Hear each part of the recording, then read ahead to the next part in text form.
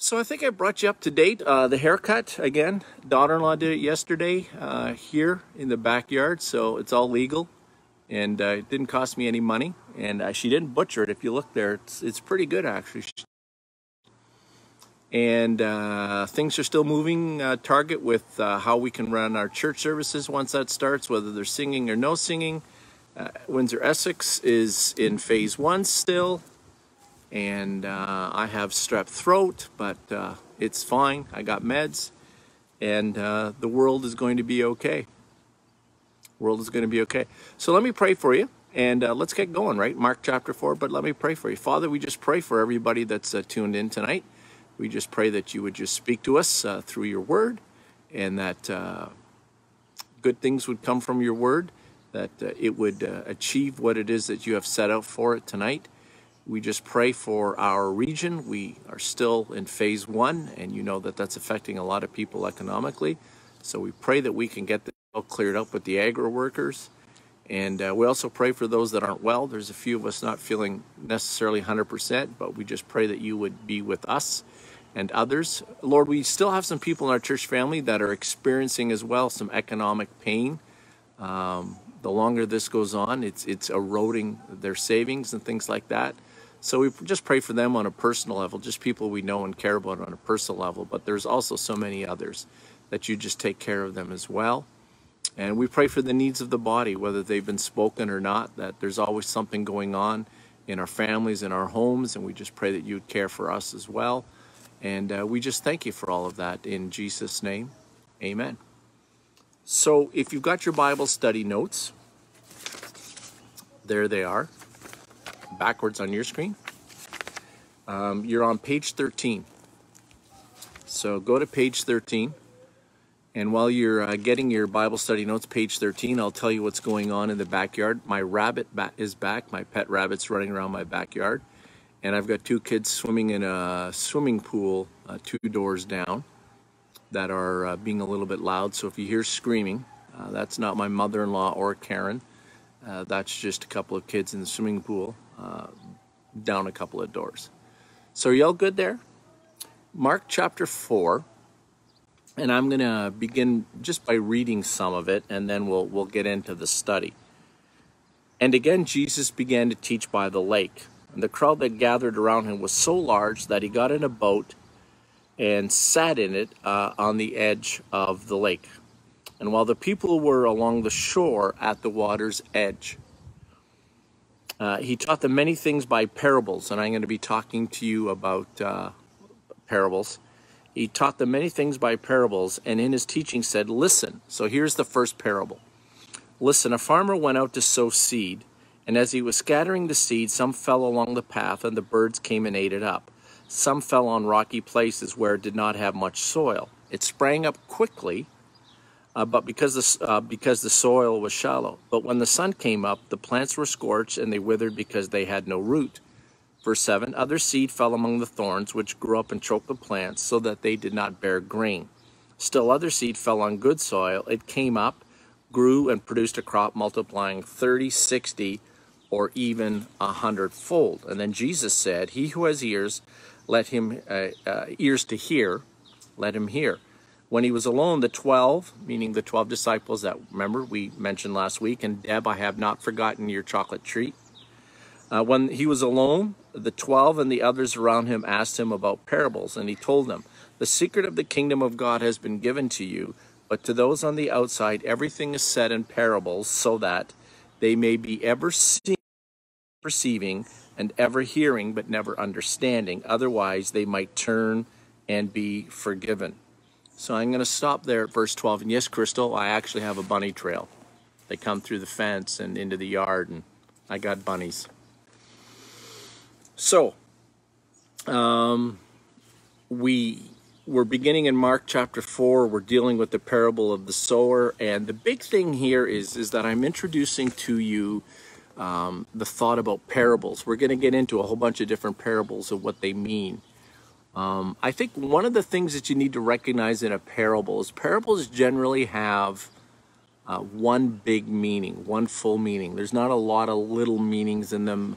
There's like one thing you have to understand. There may be parts to the one thing that you have to understand, but there is one thing that you have to understand. There's one truth that you're looking for. And so that's important with every parable. When someone like me is preaching from a parable, it's always, my way of, if I've done my homework, is whether or not I've clearly expressed to you the truth that you should be finding. And if you're not, then I really haven't done my homework in that. So parables have one truth, one meaning, one story that they're trying to represent. And you'll see that here in our first parable in Mark chapter 4. But the big question that you might have is this: why does Jesus use parables? And so you'll see that on page 13 as we're getting into this underneath the parable of the sower. You'll get into this about what's the point of parables. Because when you first started reading your Bible in the New Testament, you're a new convert, you're just following Jesus, you can't wait to get into the scriptures. If you've been going to church for a while, the pastor or somebody in the church has probably said to you, you need to start with the Gospels, read the Gospels first, maybe the Gospel of John, but they tell you to read the Gospels. And, well, you're not into the Gospels very long, and you see parables. And as a new convert or a new Christ follower, someone that maybe doesn't know much about the Bible, you start reading these parables and you ask yourself, what? Like, what are they trying to tell me? In this case, let's use Mark 4 here. Why are we talking about seed and soil? Like, Jesus, if you got something to say, just come out and say it. Like, don't use this archaic teaching method of parables. But this is one of the things that you have to understand is back in the Middle Eastern and Eastern cultures, and I mean, I'm no expert on this, but there's, different schools of thought, different ways to teach truth, whether, you're from Japan or China or let's say, Canada. But in the Middle East, parables, storytelling through parables was a thing. But it wasn't always clear what the thing was that the teacher was trying to teach. And so you will see the passage there that's quoted in verse 12. They may be ever seeing but never perceiving, and ever hearing but never understanding. Otherwise they might turn and be forgiven. And that's a quote from Isaiah chapter 6, verse 9 and 10. And you'll see that, in your Bible there as a reference, as a cross-reference. So you folks are fortunate here, because when I was in Bible college, back when dinosaurs roamed the earth, and it does feel like it was that long ago, when I was in Bible college back in the good old days, I actually did an essay on parables, like what's with parables. So I did some detailed research into that. I know you're really impressed by that right now. I can tell by the yawning. And I'm not going to read you the essay, because believe it or not, I do have all my stuff from Bible college. I got it in a big, big box, but I'll spare you that. But the gist is this about a parable. Parables were used by teachers, back in those days and in other times, as a means of sharing the truth and veiling the truth at the same time. Now you might say, Brent, that's dumb. How can you share the truth and veil the truth at the same time? So that's a good question. That's fair. So this is how it goes. The idea of Jesus using a parable was that truth was shared, but basically only those who really wanted to know figured it out. Only those who really, really had a thirst, a desire, a passion, an interest, a curiosity, took the time to think about it, to kind of sort it out what was being said by the teacher, regardless of whether that was or somebody. And I will prove this to you in more detail when we get to the lamp and the stand, which begins in Mark 4, verse 21, because that picks up on this theme. But you'll notice what it says here in verse 12 from Isaiah. They will be ever seeing but never perceiving, ever hearing but never understanding, right? They'll see it, they'll hear it, but they won't perceive it, and they won't understand it. In other words, they're hearing it, they're seeing it, it's in front of them, but they just can't quite figure it out. And the reason why they just can't quite figure it out is because they really don't want to. This is the idea of not being spoon-fed. Now, we had Father's Day here yesterday, and I had one of my grandchildren with us. And for the most part now, he feeds himself. You know, Taylor breaks up the food, and it's in a plate, and he just grabs it and goes, right? Smashes and dashes. But we had some homemade butterscotch pudding yesterday, and a little bit of whipped cream on top of it. And so Darren, his dad, was feeding him, you know, spoon feeding him. And you never seen a kid go through this stuff like he did. Like, man, he just loved this. But the whole idea of being spoon fed is I don't have to do any work. You know, you give it to me, all I got to basically do is, right, open up my mouth and swallow. Well, when it comes to spiritual truth, that's what some people want too. You tell me what I need to know. You tell me what I need to understand. You tell me how to figure it out. You know what? Don't even tell me how to figure it out. You raise the question, you give me the answer, and I'll nod my head. Oh, okay, that's what it is. So parables were a way of sharing the truth and veiling the truth at the same time. And the whole idea was the teacher understood that only those who were really curious about finding out the truth would. Ever perceiving, you know, ever seeing but never perceiving, ever hearing but never understanding. And that would have been the condition of most people in the days of Jesus, that they weren't really interested in spiritual truth. There were spiritual teachers all around them, but they weren't really that interested in knowing the truth. And so I've jumped ahead to that because that's going to help you with all parables. Generally speaking, when Jesus teaches by a parable, he is veiling the truth to sort out who really is interested in knowing, who really wants to find out, who's curious enough to go the whole distance. You know, we would say it in this sense, you know, where is the Spirit stirring? And in those whom the Spirit is stirring, there will be a desire to sort all of this out. But for most cases in Jesus' time, people weren't interested in doing the work. They weren't interested in kind of figuring out for themselves. And what we'll see is even the 12, the disciples, weren't really sorting this out. But as you're moving through the parables, whatever, you know, book of the Bible that you're in that's got a parable, whatever gospel, or, you know, some of the Old Testament writings, look for that one truth. You know, sometimes it takes a bit of work to dig it out, to like, well, what exactly is Jesus getting at? I hear what he's saying. I think I know where he's going, but what exactly is he getting at? You'll always have to remember that. Just look for the one good thing there. You might find other sprinkles of other good things, but look for the main thing when you're studying a parable. So let's look for the main thing in Mark chapter 4 when he's talking about a farmer going out to sow seed. So here he is. It's a parable. You know, let me just refer to it as a metaphor. He's talking about a farmer sowing seed, but he's not talking about a farmer sowing seed. But what he does use is he uses a life example. You know, in those days, lots of farmers, and people would have been aware of what's going on, you know, in these days. You know, this may not be a great parable in 2020, on the Gardner Expressway for people that have never seen a farm, but in Jesus' time, you know, this works. So he says, a farmer went out to sow seed, and as he was scattering the seed, some of it fell along different paths, and some of it didn't produce, and some of it produced really well. So you ask yourself, well, what's Jesus getting at here? It's a parable. It's a farmer sowing seed.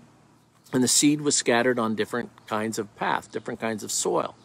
And some of it did well, some of it didn't. So you would say to yourself, so You know, what's this got to do with my life? Well, let's keep reading. Let's go to verse 13 and let's look at the so part of this.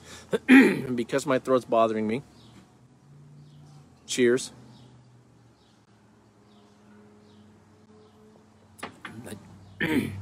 Let's look at verse 13, Mark 4. Then Jesus said to them, "Don't you understand this parable? How then will you understand any parable?" So, you know, he's a little frustrated with his own 12, right? They don't get it either. You know, remember, this is the guy that Jesus said, you know, to some of them, "Are you so dull?" So not always the sharpest knife in the drawer, these guys. So they don't know what's going on either. So he's going to explain to them what's going on beginning at verse 14. So the farmer sowing seed. So verse 14, the farmer sows the word. The farmer sows the word. So now we understand from earlier on in Mark 4 that the seed that the farmer is sowing is the word of God. So he shares that. Now, you know, the farmer isn't necessarily God. Who do you think the farmer is? Just think about that. If you got a thought for the farmer, who might the farmer be? If the farmer is sowing the word of God, who might the farmer be? You got a thought for that? Another drink.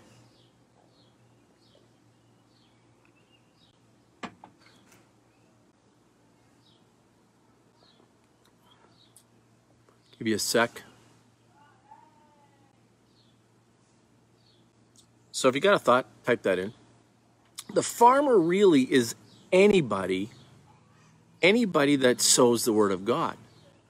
Now, we sometimes think about this, well, you know, it's Jesus sowing the word of God. Sure, Jesus is a farmer.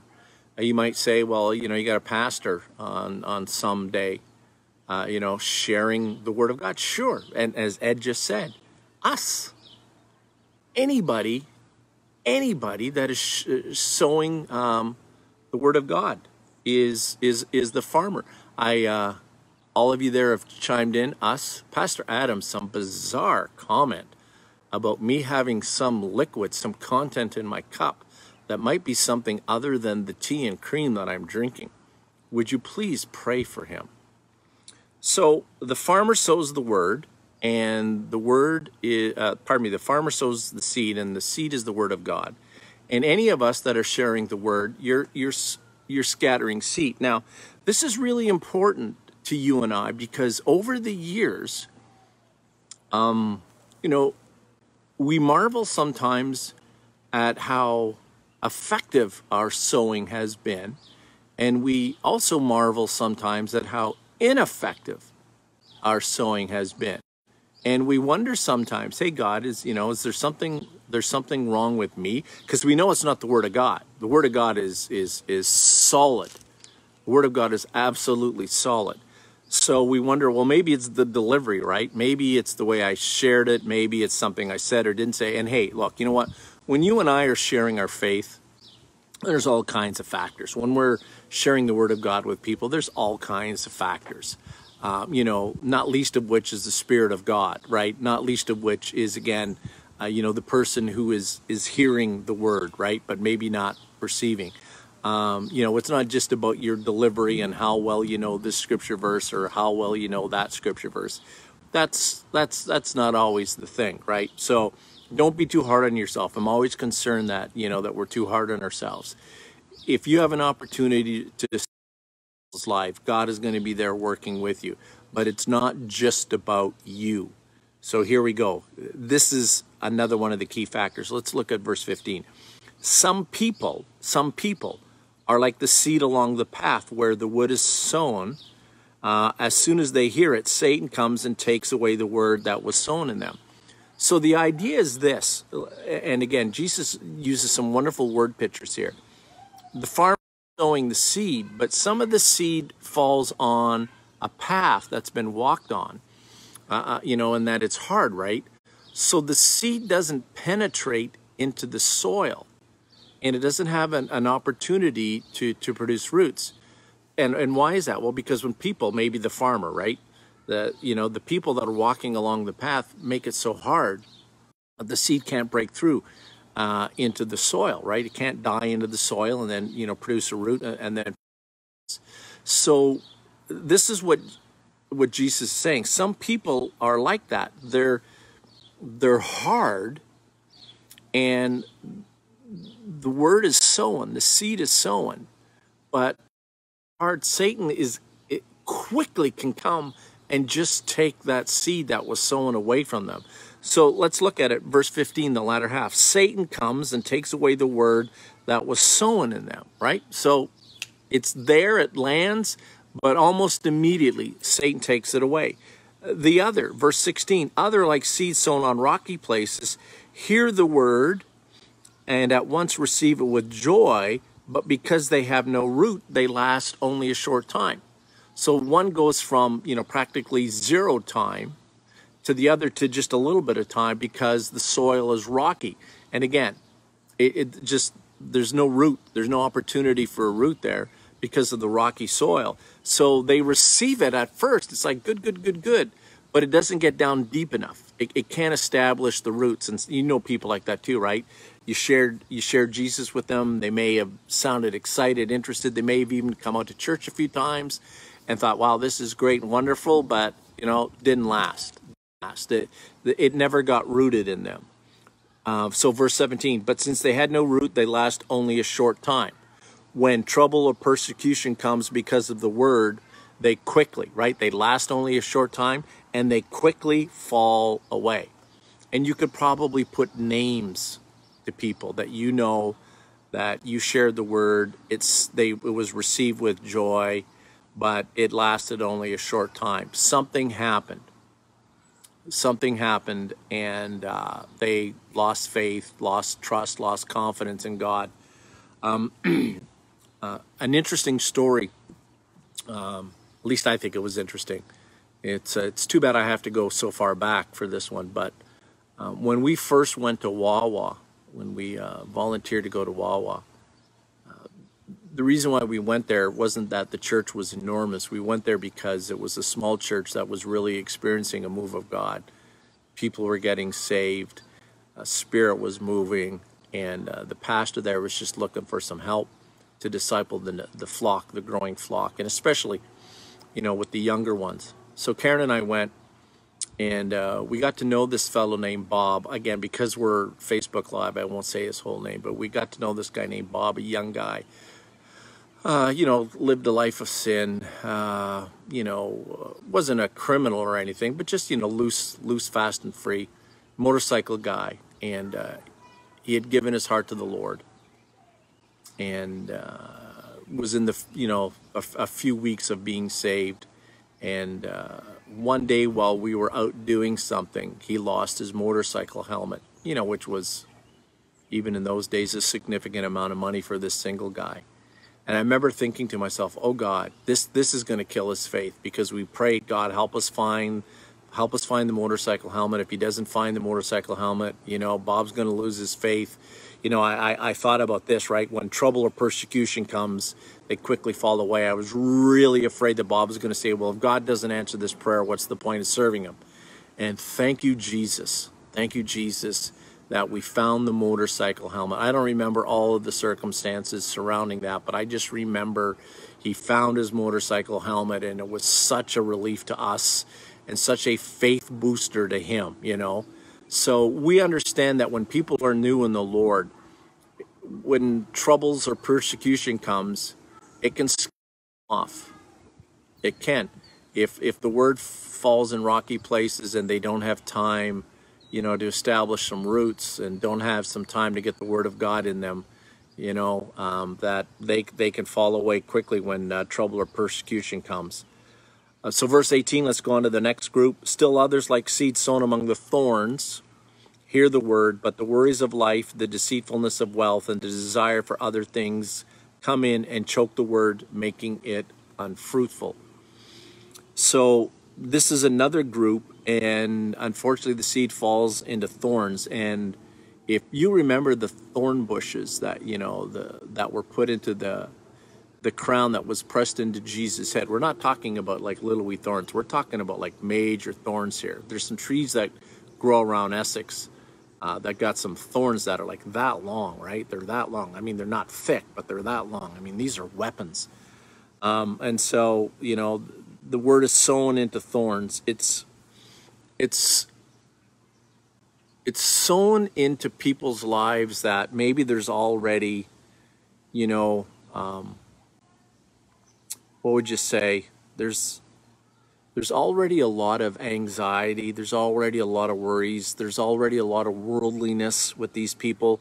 Their eyes are already set on other things and not the things of God. And so it's like the word that's sown into these thorns, where other things just take over. They've got an interest in the Word of God. The seed sown hasn't really taken plant, though, and they get distracted by other things, right? Verse 19, but the worries of life, the deceitfulness of wealth, and the desires for other things come in and choke the word, making it unfruitful. So there's no fruit. There's no fruit.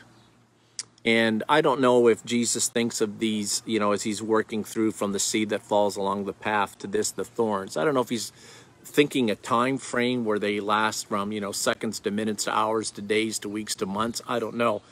But we've seen people that seem to walk with God for a long time. And next thing you know, we hear a story of they're not walking with Jesus anymore. And so, the story I told you about Bob and Wawa, that's a long time ago. But recently, and in fact, as recent as last week, I was having a discussion with somebody known to us, and they were talking about, a family member of theirs that walked with God a long time, and then all of a sudden, or I don't know if I should say all of a sudden, but seems like all of a sudden, basically just said, look, I'm not walking with Jesus anymore.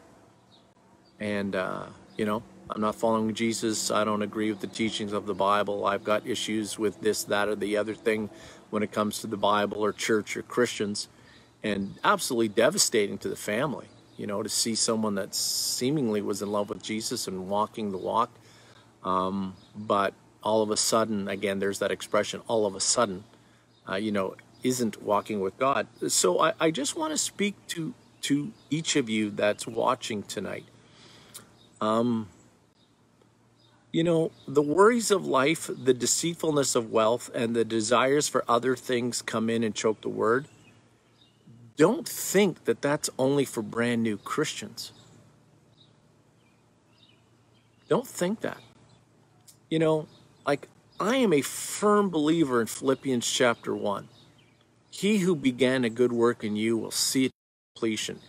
And I've always, kidded with the church a little bit that, when it comes to Calvinism, I'm not into all of the Reformed teaching, but I think there's some stuff that they teach about our position in Christ that's really solid, and I wouldn't have it any other way. The whole idea that God's preordained some to be saved and some not to be saved, all that I don't buy.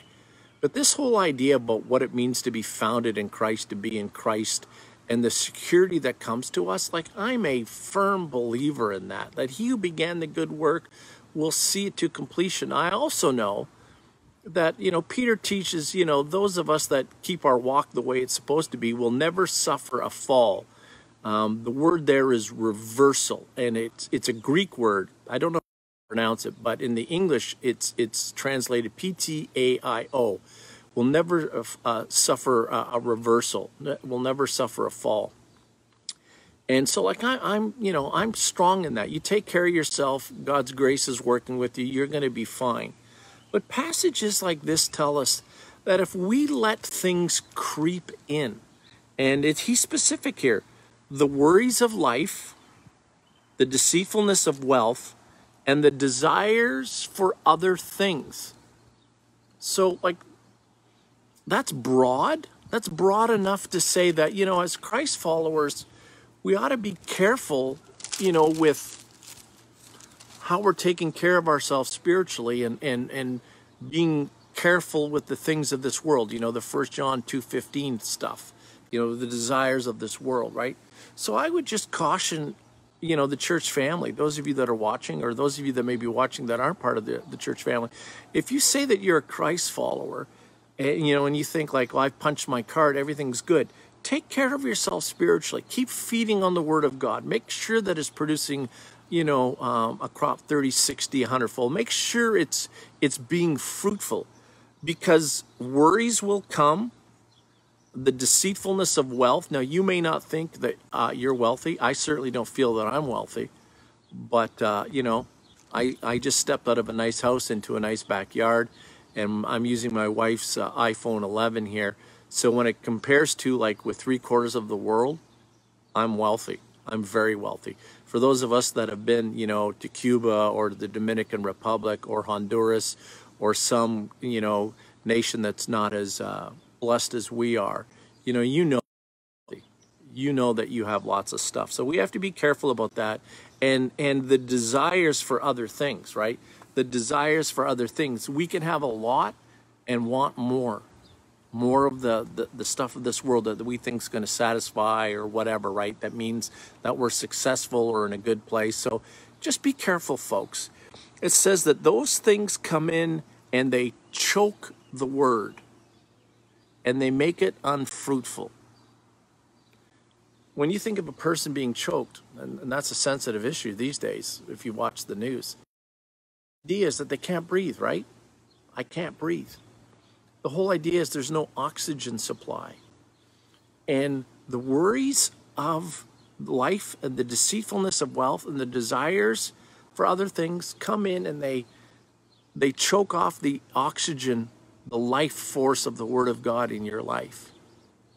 You may know the Word, but it doesn't have spiritual impact anymore. You may know some of the Word, but you're not trying to live in obedience to it. You may know some of the Word, but the Spirit doesn't seem to be convicting like He used to, because it's being off in us, and it makes the Word unfruitful. So be careful of that. Just be careful of that. Don't be thinking about this as simply applying to someone who's a brand new Christian, who hasn't got the feet on the ground, hasn't got the roots down, doesn't really know what's going on, and they're just blowing here or there. I think this progresses where, for you and I, we need to be careful of that. Now, the last thing is the farmer and sowing the word is verse 20. Others, like seed sown on good soil. So I'm assuming this is you folks. Others, meaning you folks, meaning me, hopefully, like seed sown on good soil. Now, notice the how linear this is.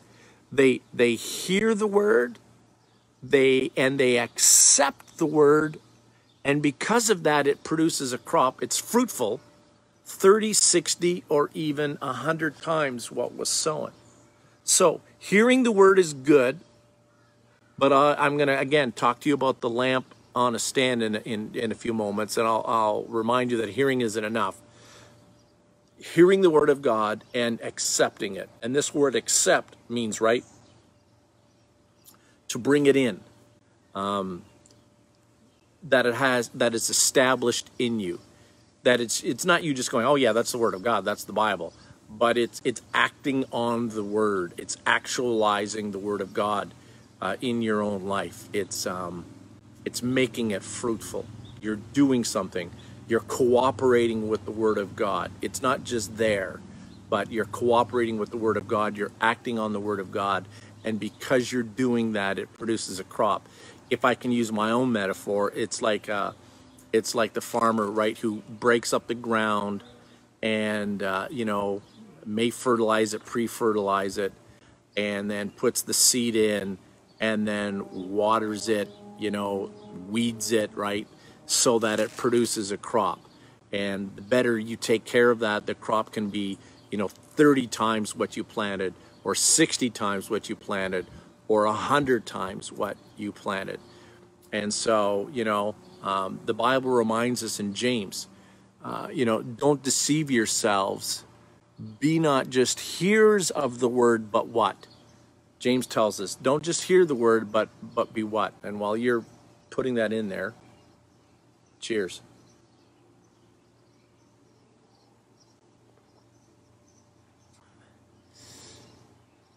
I know the passage from James because of the King James. Be not just hearers of the word, but blank, blank, there also. And the word is doers. Just don't hear it, do it. Let me illustrate this to you. Remember when you were a kid and your parents told you something, and they, right? And you heard it, like, thanks, Ed, doers. You heard it. Hey, Jimmy, go clean your room. Jimmy, go cut the lawn. Jimmy, pick your socks off the floor. And you're like, yeah, Mom, yeah, Dad, yeah.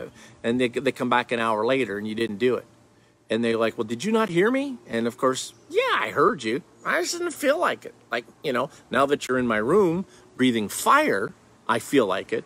But, before I didn't feel like it, right? So Bible reminds us that it's not enough to hear it. This is a most wonderful deception, folks. And again, I try to be as pastoral as I can. Not judgmental, just pastoral. Like James 3 says, I'm going to have to give an account for my teaching. Pastor Adams, Pastor Jess, all of those of us that are teachers are going to have to give an account to God how we taught.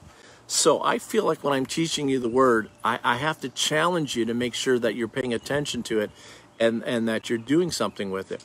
Like, don't think that because you're on Facebook Live Monday, or you go to a Bible study Wednesday or Thursday, or you listen to the sermon on Sunday, or you're on 12 other podcasts through the week, don't fool yourself into, thinking like, well, I hear the word of God a lot, so I obviously must be a good Christian.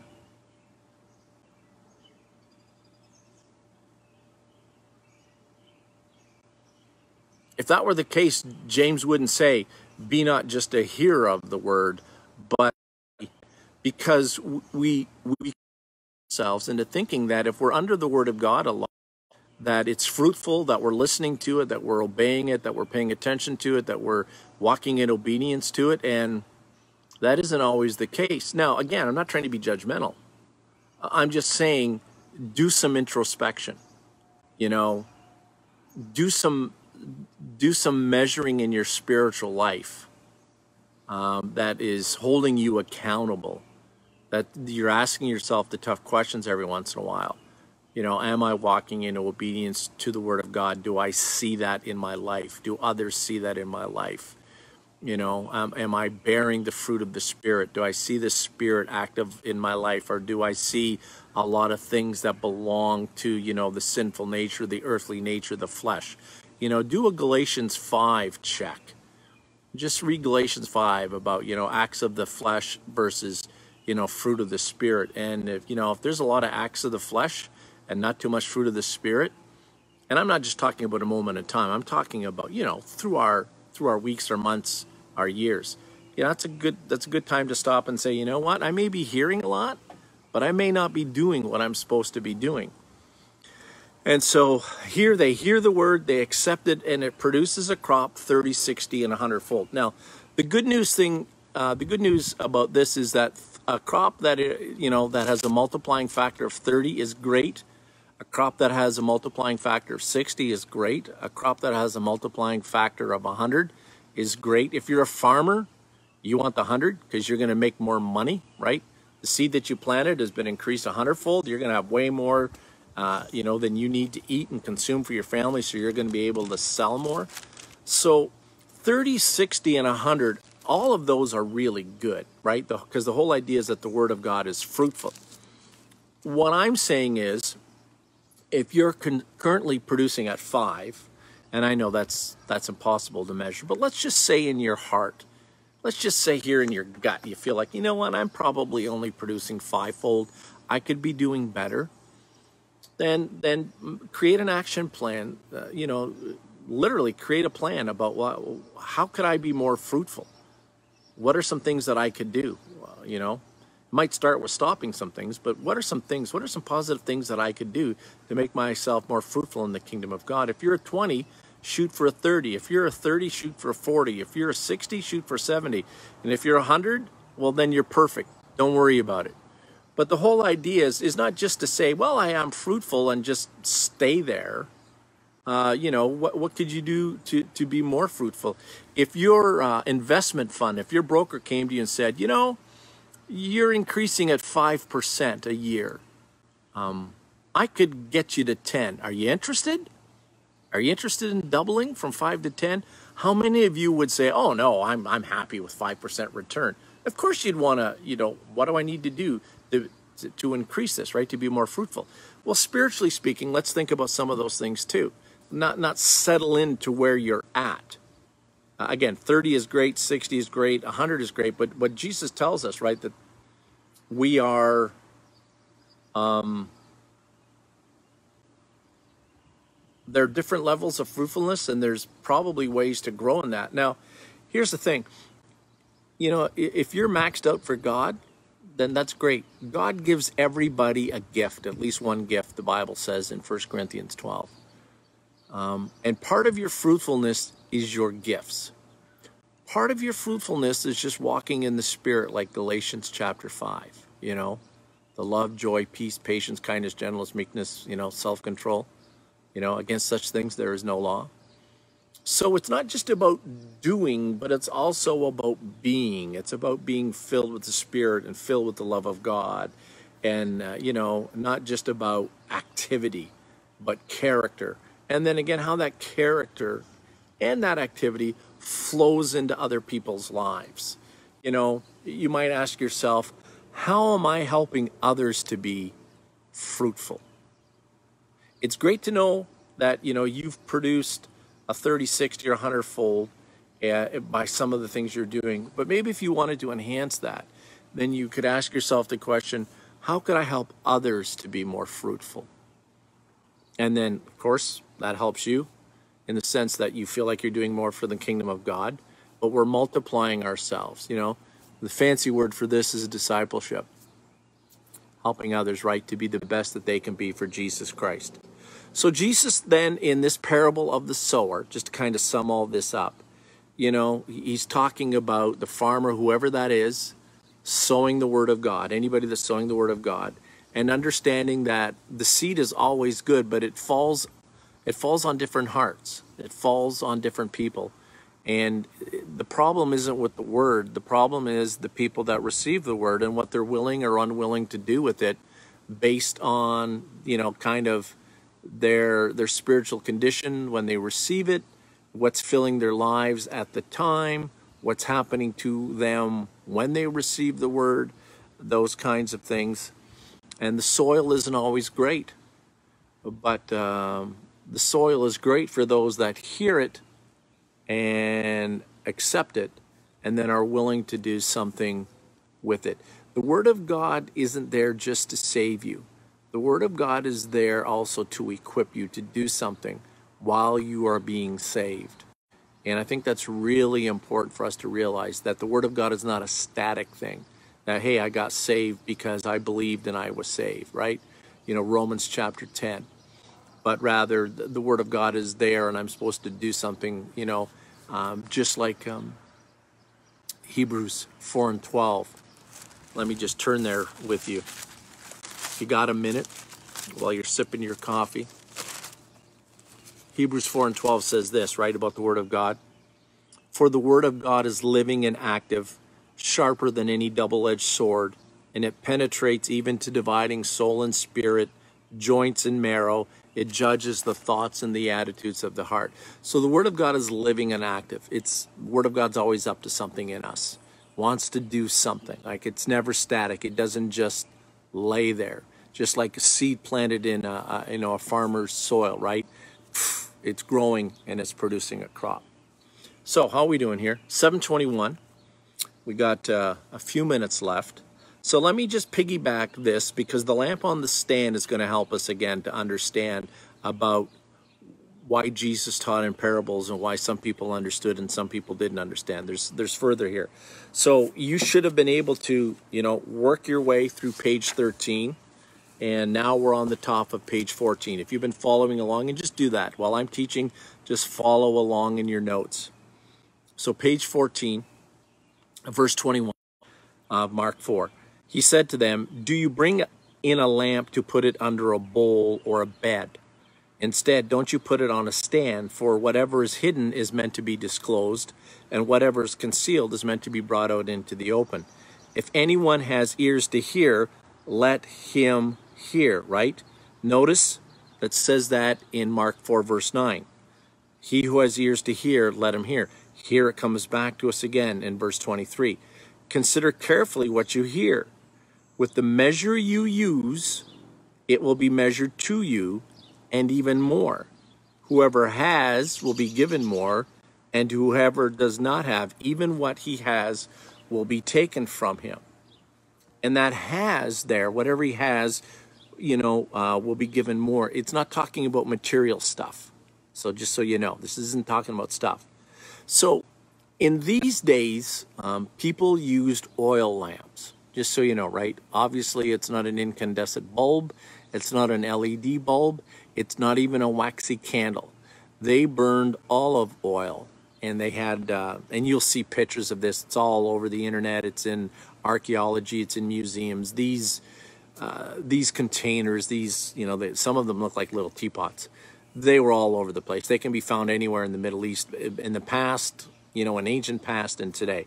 But they burned oil, and they weren't necessarily big. They were usually smaller in average homes. And the whole idea is this, right? You wouldn't take a lamp that you're trying to light up a room, in order to, I don't know in those days if you'd say to read, but in order to do something, you wouldn't take a lamp and then hide it, put a bowl over it, cover it so that you couldn't see anymore. That would be ridiculous. So Jesus says, do you bring a lamp to put it under a bowl or a bed? No. Don't you put it on a stand? For whatever is hidden is meant to be disclosed, and whatever is concealed is meant to be brought out into the open. If anyone has ears to hear, let him hear. So the lamp here, and you'll see that, the lamp here on page 14, the lamp lights up a room. Where do you put a lamp? You put a lamp in a place where it can have the greatest impact possible. Where don't you put a lamp? You don't put a lamp in a place where it have the worst impact possible, under a bowl or under the bed, right? And he's just talking about, somebody's home back in those days. But the purpose of the lamp is to give light. Now, because it's a parable, what light is Jesus talking about? Well, what was he just talking about? And what is he going to be talking about in the next number of verses? The seed, the seed, the seed. The seed is what? Right. The seed's the Word of God. So the lamp here represents the Word of God. The Word of God brings light. The Word of God brings light. It brings spiritual understanding. It brings illumination. It brings our understanding of what it is that God wants us to do. So when he's talking here about the Word of God, the whole idea is to bring the Word of God, put it out where it can be seen, put it out where it can be felt, right? And so that people can see clearly. And so he says in verse 23, look, verse 22, whatever's hidden is meant to be disclosed, and whatever's concealed is meant to be brought out in the open. Compare that with Mark 4 about the parables. They may be ever seeing, but never perceiving. They may be ever hearing, but never understanding. So the comparison here that Jesus is doing is that the Word of God is to bring light, is to help us to understand what's going on, what God wants, what God is saying. And so what was concealed now is going to be brought out into the open. It may have been concealed in the past, but Jesus is bringing the truth of God's Word out now. Remember, he said he was the light, and he's teaching the light. And then he challenges us in verse 24, just like he did back in verse 12, about hearing it and doing something with it. Consider carefully what you hear. For the measure you use, it will be measured to you and even more. And whoever has will be given more, but whoever does not have, even what he has will be taken. So as you press in, and I'll have to close with this, as you press in to understand the Word of God, the light that God is giving you, the more you press in, you will be given more. If you don't do anything with the light, even the light that you have will be taken away. You're getting some light, press in to get more light. Here, even though it's parables, press in to understand, stretch yourself, learn, grow. But if you don't do that, you'll lose what you have. Even what you have will be lost. The spiritual understanding, the illumination from God, you will lose that. And so he's speaking to, his disciples. He's speaking, teachers of the law are probably there. He's got people, from in and around the region of the Sea of Galilee. He's got the people of God that have had the prophets of God, that have had the word of God, have signs, wonders, and miracles. And he says, look, if you don't press in now while I'm here, to grasp and understand the spiritual truth that I have for you, even what you have will be lost. And don't we see that happening? The Jews reject Jesus, they crucify him, and the next thing you know, the gospel goes to the Gentiles, and the Jewish people lose their light. Now, Romans tells us they've been cut off just for a time, till the time of the Gentiles is fulfilled. But nonetheless, they've lost their light. The people of Israel, for the most part now, are living in darkness. They have lost their light because they didn't respond.